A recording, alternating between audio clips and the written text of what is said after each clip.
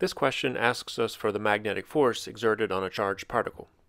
That force is given by this equation, so that in parts A and B we have two cross products to do. Let me write out all the components of this cross product so we can have them for reference. Here's the x component, the y component,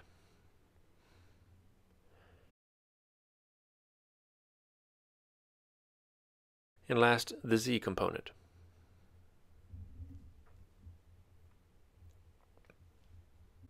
The velocity in this problem is in the xy plane, so I'll zero out the z components of the velocity.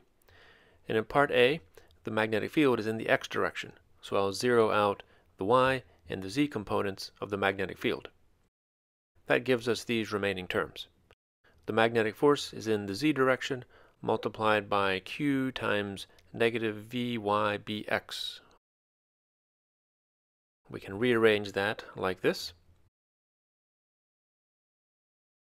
and then substitute all the values we're given.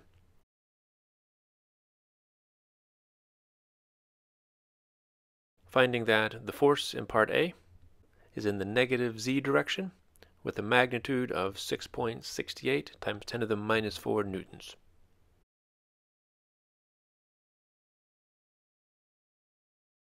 In part B, the velocity stays the same, but the magnetic field changes from the x direction to the z direction. So let me restart on the magnetic field components over here.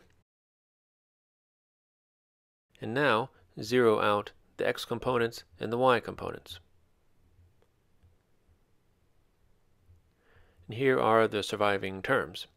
The force is now given by the charge q times I hat multiplied by vy bz, and then minus j hat vx bz. We can again substitute all the values we were given to find the magnetic force in part B has components in the x and y direction. They're both positive, and their values are given here.